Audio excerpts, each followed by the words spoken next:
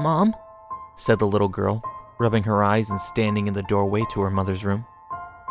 "Mom, the Easter Bunny's eating my candy," she said.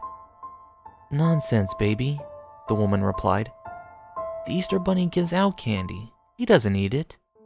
The woman lightly shook her covers and continued to speak, halfway into her pillow and halfway to her daughter. "Go back to sleep, baby." "But, Mom," the girl said, "the Easter Bunny's eating candy." She now spoke in a more serious tone, almost as if she were going to cry.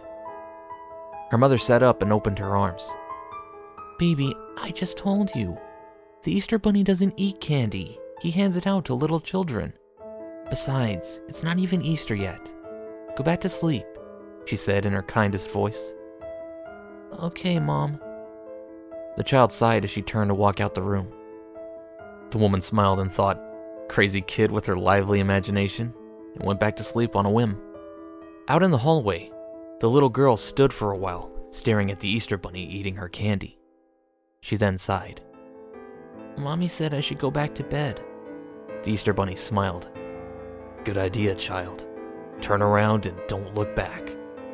He flicked a shiny metal pendant at the child. She picked it up and cried as she saw what it was. It was a dog tag, and it read, "Candy."